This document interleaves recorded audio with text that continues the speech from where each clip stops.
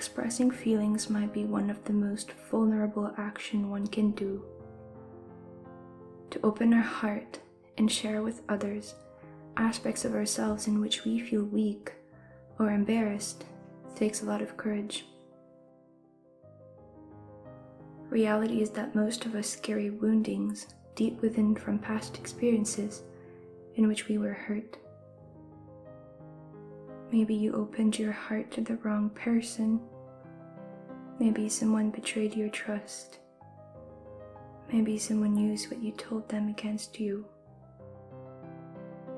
When this happens, we are left with two choices: to close our heart or to let it crack open.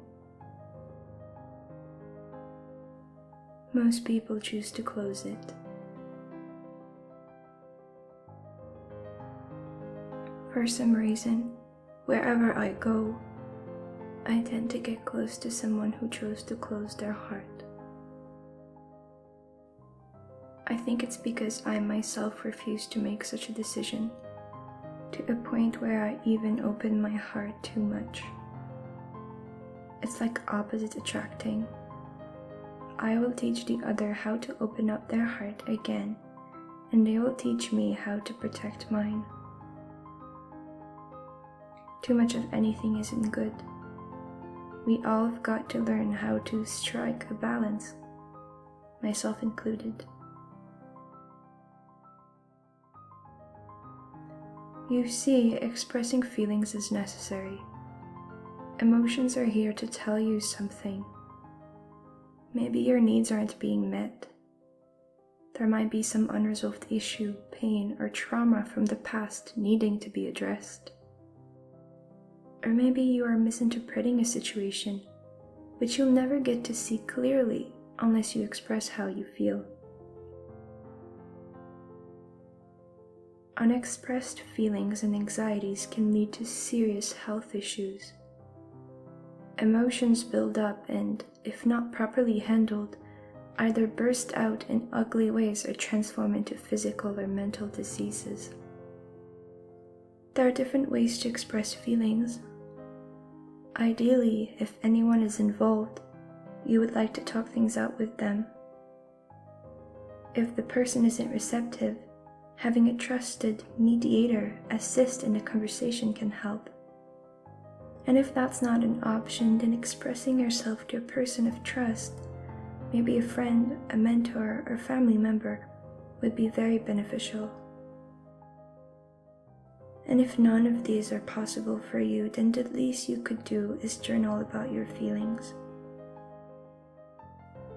Just take some quiet time to analyze what is going on inside, and then write it down. Writing things down will help put your situation in perspective, and you might very well get some important realizations in the process.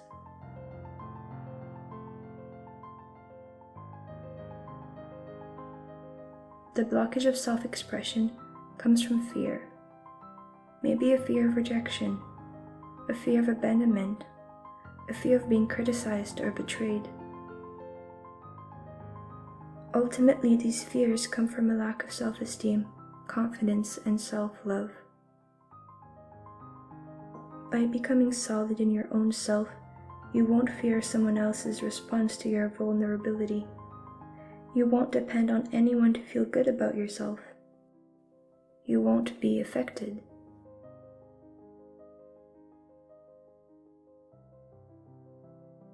I've noticed a lot of people who have closed their heart manage to convince themselves that they're not affected by anything or anyone, while in fact they have simply built a mental wall, turning into ice the water of their feelings. In other words, they develop this defense mechanism, which automatically pushes away any feeling which has the potential to hurt them or take their power away. These people will portray themselves as cool, detached, and unaffected, and will feel cold to others. This icy, cold feeling is a sign that their heart is in fact closed. A person who's truly unaffected in any situation has their heart fully open. They exert stability, warmth, and confidence. For them, speaking their heart out is as easy as keeping things for themselves. I was talking about balance earlier. Expressing feelings is important, but overexpression can also be harmful. Choosing to open our heart doesn't mean to put it in the hands of just anyone who crosses our path. We must carefully choose who we want to open to, and some things must be kept to ourselves. For example, if you're having negative thoughts about someone, gossiping about it most likely will bring negative results. There's also a way to express feelings. Harsh words, criticism, and aggression will cause more harm than good. An honest and vulnerable approach is better. You can also express yourself in a neutral way, simply stating observations you've made in yourself without judgment.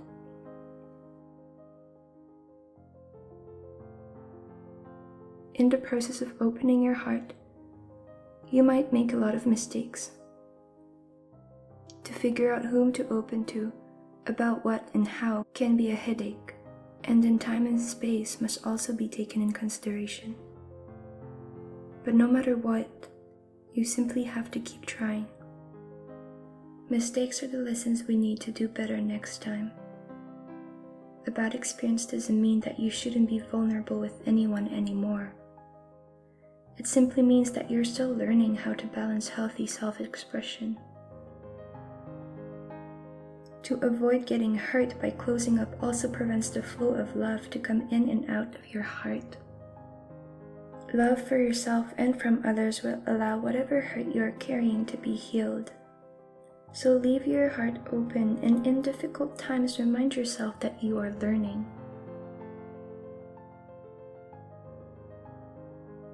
To be honest, I'm struggling too.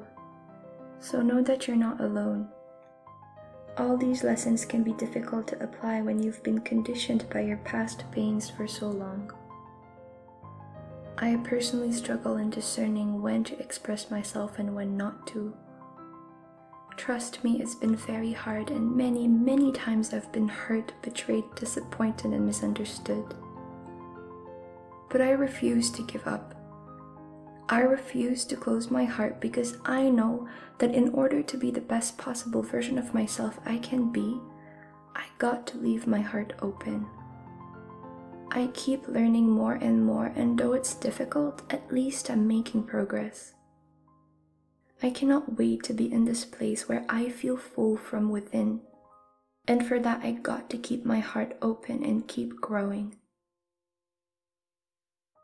Thank you. I love you.